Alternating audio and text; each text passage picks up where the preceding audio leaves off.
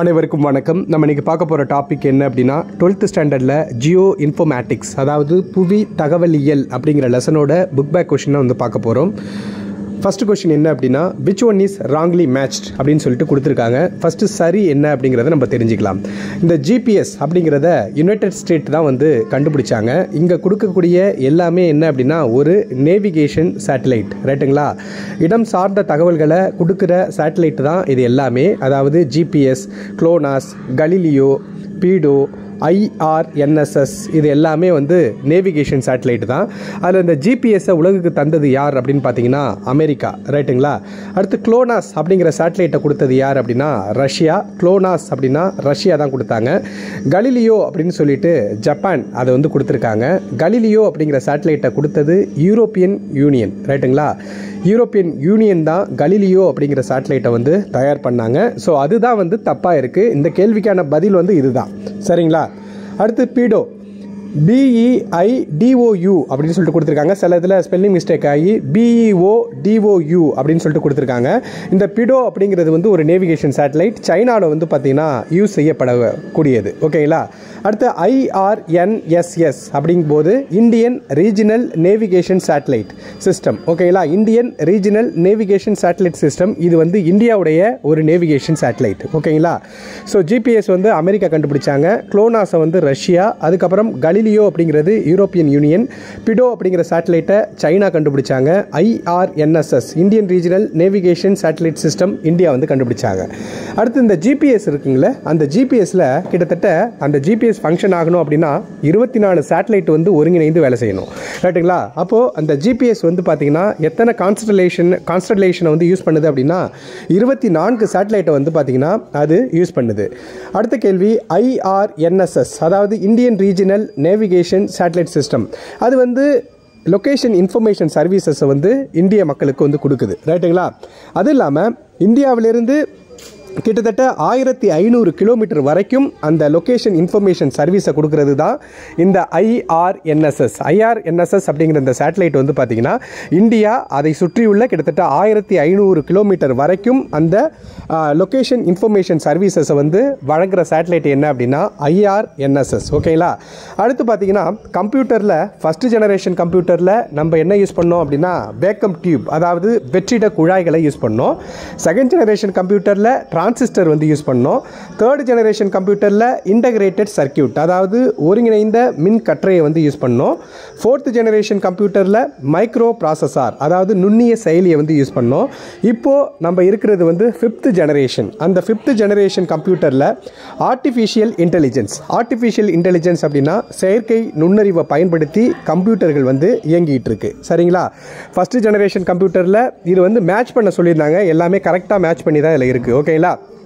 First ஜெனரேஷனில் vacuum டியூபை use பண்ணோம், second ஜெனரேஷனில் transistor, third ஜெனரேஷனில் integrated circuit, fourth ஜெனரேஷனில் micro ப்ராசஸார். இப்போதைக்கு உள்ள கம்ப்யூட்டரில் ஆர்டிஃபிஷியல் இன்டெலிஜென்ஸ் அப்படிங்கிற மிக முக்கியமான தரவை வந்து நம்ம யூஸ் பண்ணிகிட்ருக்கோம்.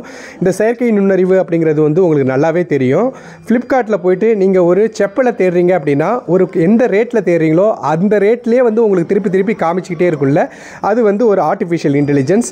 இந்த ஆர்டிஃபிஷியல் இன்டெலிஜென்ஸை வந்து பல துறைகள் வந்து யூஸ் பண்ணிகிட்டு இருக்காங்க. மிக முக்கியமான துறைகளான அமேசான், ஃப்ளிப்கார்ட், இது எல்லாமே வந்து பார்த்திங்கன்னா இந்த ஆர்டிஃபிஷியல் இன்டெலிஜென்ஸ், இந்த டெக்னாலஜியை தான் யூஸ் பண்ணி மேலும் மேலும் வளர்கிறாங்க, ரைட்டுங்களா? அதேமாரி ஒரு மெயில் அனுப்புகிறீங்க அப்படின்னா அந்த மெயிலுக்கு வந்து பார்த்தீங்கன்னா தேங்க்யூவா இல்லை வந்து சில சஜஷனை வந்து பார்த்தீங்கன்னா இந்த கம்ப்யூட்டர் திரையில் வந்து காமிக்கும். அது எந்த டெக்னாலஜி அப்படின்னு பார்த்தீங்கன்னா இந்த ஆர்டிஃபிஷியல் இன்டெலிஜென்ஸ் அப்படிங்கிற டெக்னாலஜியில் இயங்கக்கூடிய விஷயம் தான் அதெல்லாம், ரைட்டுங்களா? அடுத்து பார்த்தீங்கன்னா which one of the following is not the field of geology remote sensing technique? Geology remote sensing technique வந்து இருக்குது. இதில் வந்து எது வந்து அடங்காது அப்படின்னு சொல்லிட்டு தான் கேட்டிருக்காங்க. வைல்டு லைஃப் எக்ஸ்ப்ளோரேஷன், வனவிலங்கு ஆய்வு வந்து பார்த்திங்கன்னா ஜியாலஜி ரிமோட் சென்சிங் டெக்னிக்கில் வந்து பார்த்திங்கன்னா வராது. ஜியாலஜி ரிமோட் சென்சிங் டெக்னிக்கில் எது வராது அப்படின்னு பார்த்தீங்கன்னா வனவிலங்கு ஆய்வு வந்து வராது. அடுத்த கேள்வி சன் சிங்க்ரோனஸ் சேட்டலைட் அப்படிங்கிறது, அதாவது சூரிய நிலை ஒத்த செயற்கைக்கோள் எது அப்படின்னு பார்த்தீங்கன்னா சன் சிங்க்ரோனஸ் சேட்டலைட் எது அப்படின்னு பார்த்தீங்கன்னா மெட்டியோ சேட், அதாவது மெட்டியோ சேட்டலைட். இந்த சன் சிங்க்ரோனஸ் சேட்டலைட் எதுக்கு யூஸ் ஆகும் அப்படின்னா, எதை ப்ரிடிக்ட் பண்ணுறதுக்கு அப்படின்னா, புயல் ஏற்பட போகுதா, இல்லை ஏதாச்சும் வெள்ளம் ஏற்பட போகுதா, அது இல்லாமல் வந்து ஃபாரஸ்ட் ஃபயர் வந்து ஏதாச்சும் ஏற்படுமா அப்படின்னு சொல்லிட்டு மானிட்டர் பண்ணுறதுக்காக தான் இந்த சன் சிங்க்ரோனஸ் சேட்டலைட்டை வந்து யூஸ் பண்ணுவாங்க.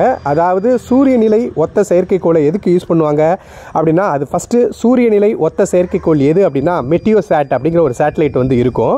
இந்த சேட்டலைட் எதற்காக இருக்குது அப்படின்னு பார்த்தீங்கன்னா, புயல் வருமா இல்லையா அப்படிங்கிறத வந்து ப்ரிடிக்ட் பண்ணுறதுக்காகவும், அது இல்லாமல் வெள்ளம் வருது இல்லை வந்து பார்த்திங்கன்னா ஃபாரஸ்ட் காடுகளில் தீ ஏற்பட போகுதா அப்படின்னு சொல்லிட்டு அதை வந்து மானிட்டர் பண்ணுறதுக்காக இந்த மெட்டியோ சேட் அப்படிங்கிற சேட்டலைட் வந்து பயன்படுத்தப்பட்டு வருது. சரிங்களா? அடுத்து பார்த்தீங்கன்னா, இந்த wave length of active remote sensing are longer than 1 mm, whereas passive remote sensing the wavelength range from அப்படின்னு சொல்லிட்டு கேள்வி கேட்டிருந்தாங்க. ஒன்றும் இல்லை, இப்போது இதுவே ஆக்டிவ் ரிமோட் சென்சிங்கில் வந்து பார்த்திங்கன்னா அதனுடைய வேவ்லென்த் வந்து பார்த்திங்கன்னா 1 மில்லிமீட்டருக்கு மேலே இருக்கும் ஆக்டிவ் ரிமோட் சென்சிங்கில், ரைட்டுங்களா? அதனுடைய அலைநீளம்ங்கிறது ஆக்டிவ் ரிமோட் சென்சிங்காக இருந்தால் அதில் 1 மில்லிமீட்டருக்கு மேலே இருக்கும். இதே பாசிவ் ரிமோட் சென்சிங் வந்து யூஸ் பண்ணுது அப்படின்னா அதனுடைய வேவ்லென்த் வந்து 0.4லேருந்து 1 மில்லிமீட்டருக்குள்ளே வந்து இருக்கும். 0.4லேருந்து 1 மில்லிமீட்டருக்கு கீழே வந்து இருக்கும். அடுத்து fastest computer in the world, உலகத்திலேயே ரொம்ப ரொம்ப ஃபாஸ்டஸ்டான கம்ப்யூட்டர் எது அப்படின்னு பார்த்தீங்கன்னா சம்மிட் அப்படிங்கிற ஒரு கம்ப்யூட்டர் தான் fastest computer in the world. ஓகேங்களா? அடுத்து இந்த ஜிஎன்எஸ் சேட்டலைட் இருக்குங்களே, அது வந்து பார்த்திங்கன்னா இந்த பூமியிலிருந்து கிட்டத்தட்ட 2000 கிலோமீட்டரில் வந்து அந்த சேட்டலைட்டை வந்து ஃபிக்ஸ் பண்ணியிருப்பாங்க. ஓகேங்களா? ஜிஎன்எஸ்எஸ் அப்படின்னா குளோபல் நேவிகேஷன் சேட்டலைட் சிஸ்டம் அப்படின்னு சொல்லுவாங்க. Global navigation satellite system. இந்த சேட்டலைட் வந்து பூமியோட சர்ஃபேஸ்லேருந்து கிட்டத்தட்ட 2000 கிலோமீட்டரில் வந்து அதை வந்து சிச்சுவேட்டட் ஆகிருக்கும். ஓகேங்களா? அடுத்து Jio synchronous satellite. Jio synchronous satellite அப்படிங்கிறதுக்கு எடுத்துக்காட்டு என்னென்னா இன்டெல் சேட் அப்படிங்கிறது வந்து ஒரு ஜியோ சிங்க்ரோனஸ் சேட்டலைட். இந்த ஜியோ சிங்க்ரோனஸ் சேட்டலைட் எதுக்கு யூஸ் ஆகுதுன்னா, நம்மளோட வீட்டில் யூஸ் பண்ணக்கூடிய கேபிள் டிவி சிக்னல்லாம் இருக்குங்களே, அதை வந்து அனுப்புகிற செயற்கைக்கோள் எது அப்படின்னா இன்டெல் சேட், அதாவது இன்டர்நேஷ்னல் டெலிகம்யூனிகேஷன் சேட்டலைட். அதுதான் அதனுடைய ஓகேங்களா? இன்டெல் சேட் அப்படின்னா இன்டர்நேஷ்னல் டெலிகம்யூனிகேஷன் சேட்டலைட் அப்படிங்கிறது, அதை தான் வந்து ஜியோ சிங்க்ரோனஸ் சேட்டலைட் அப்படின்னு சொல்லுவோம். இது கேபிள் டிவி சிக்னலுக்கு வந்து பயன்படுத்தப்படுது. ரைட்டுங்களா? சரிங்களா? இந்த ஜிபிஎஸ்ஸை யார் பயன்படுத்துகிறா? அமெரிக்கா. குளோனஸ் அப்படிங்கிற சேட்டலைட்டை ரஷ்யா வந்து கண்டுபிடிச்சிது. கலிலியோ அப்படிங்கிறத யூரோப்பியன் ஸ்பேஸ் ஏஜென்சி தான் இதை உருவாக்குனுச்சு. விடோ அப்படிங்கிறது வந்து சைனா. ஐஆர்என்எஸ் அப்படிங்கிறது வந்து இந்தியா. ஜிபிஎஸ்ஸில் மொத்தம் எத்தனை சேட்டலைட் பயன்படுத்தப்படுது அப்படின்னா 24 சேட்டலைட் வந்து பயன்படுத்தப்படுது. இந்த ஐஆர்என்எஸ் அப்படிங்கிறது வந்து Indian regional navigation satellite system எதற்கு பயன்படுது அப்படின்னா லொக்கேஷன் இன்ஃபர்மேஷன் சர்வீசஸை கொடுக்குது. கிட்டத்தட்ட 1500 கிலோமீட்டர் வரைக்கும் அந்த லொக்கேஷன் இன்ஃபர்மேஷன் சர்வீசஸ் வந்து கொடுக்குது. ஃபஸ்ட்டு ஜெனரேஷனில் வேக்கம் டியூபை யூஸ் பண்ணோம், செகண்ட் ஜெனரேஷனில் டிரான்சிஸ்டர் யூஸ் பண்ணோம், தேர்ட் ஜெனரேஷன் ஐசியை யூஸ் பண்ணோம். ஓகேங்களா? நன்றி, வணக்கம். ஏதாவது டவுட் இருந்தால் கமெண்ட் பண்ணுங்கள்.